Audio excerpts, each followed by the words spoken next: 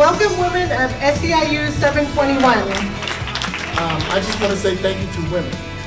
You may not know this about me, but I was raised by a woman. A woman taught me how to drive a big rig. That's right, that's right. I actually stand on the shoulders of women. Everything that I have in my life is because of the strong females in my life. From the earliest days when women toiled in factories under unspeakable conditions, to the present, where we continue to fight for equal pay, better working conditions, and respect on the job, women has been at the forefront of the labor movement.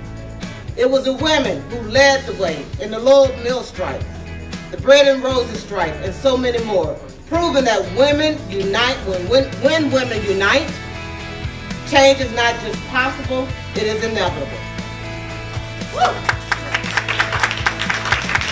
Let's remember that our strength lies in our solidarity. Like the women who came before us, like Linda Dent, we must stand together, support one another, and demand respect and equality that we deserve.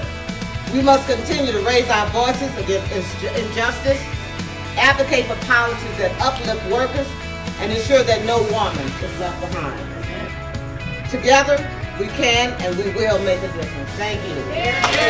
Good evening. It is my privilege to introduce our second guest, Los Angeles Mayor Karen Bass. It's really my pleasure and my honor to be here with you today. And let me just start by saying thank you.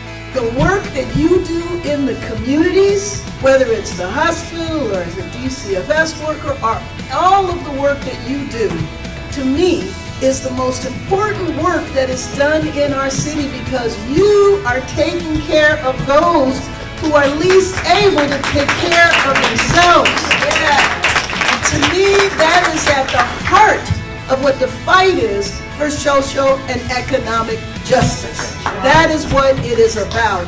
But you know what? If we don't pay attention, what we have fought for all these years is not there permanently unless we continue that fight. So thank you so much. Happy Women's Month. Thank you.